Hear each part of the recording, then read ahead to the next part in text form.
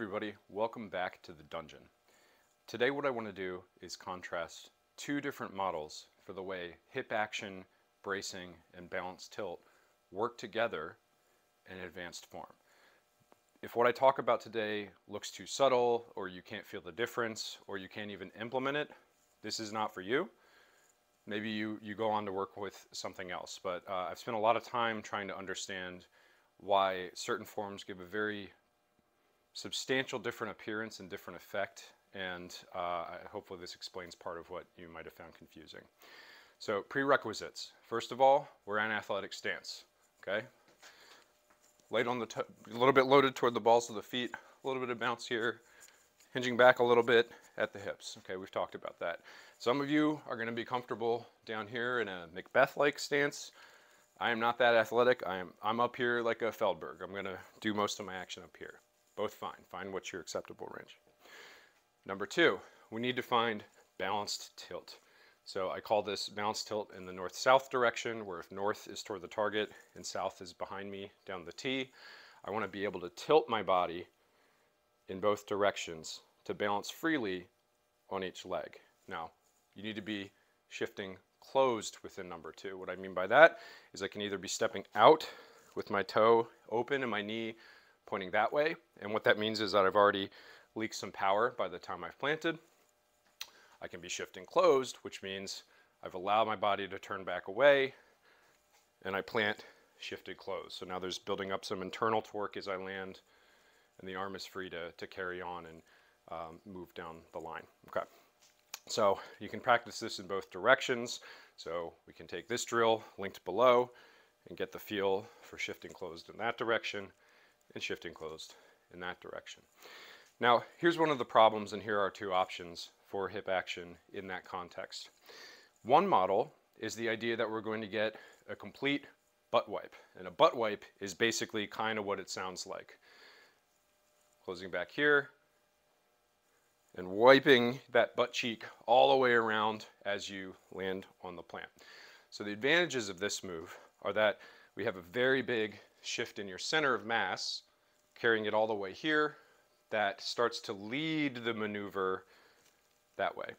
Features of this move, you tend to get more accumulating acceleration from the peak of the backswing or reach back, okay? And so by bringing your center back and then allowing it to lead the entire move in this direction, there's a lot of space and there's a lot of room for that center to sort of tow that maneuver down the line, okay? And let me show it in this direction. So if we want to do a complete butt wipe maneuver, I'm going down the line in this direction. Okay. Who is that good for? Well, I think we still need to know more about this, but what I tend to see and what I try to emulate as a bigger guy is Garrett Gurthey has a very large movement of his center of mass, not just in this direction, but also in this direction as he moves down the line. There's just a bit of a precession, like a washing machine in his maneuver. And so that involves a very large butt wipe where he's turned back very far away to give the appearance of leaning. And then when he lands in that maneuver, he's getting the full weight of his mass boosted with gravity, committing that large, what to me looks like an arm swing coming in and coming out from his center. Okay, so you can play with that option, and maybe it works for some of the kind of larger body types, something you can play with. Option two. This maneuver, very similar mechanics. We still have tilt, okay? We're still shifting closed through the hips. The difference in this maneuver is we're not going to move the center as much. So we're going to tend to kind of keep the center a little bit more between the feet here, and it could be quite a bit smaller than this, as long as we can get from foot to foot. And in this maneuver, we get much less of a butt wipe in proportion to that. So we would take it back and we would land here. You could stay a little bit more ball of foot loaded. You could get a little bit more in the heel, but you've got this range of motion. What are the advantages of this maneuver? Well, if I take my center back just a bit and move forward, maybe you can find a little bit more quickness. That's possible for certain bodies and players. Another advantage of this may be that as I take the backswing back, now you'll notice people show this move to get back into the coil, which is a perfectly acceptable way to think about side bend and coiling back.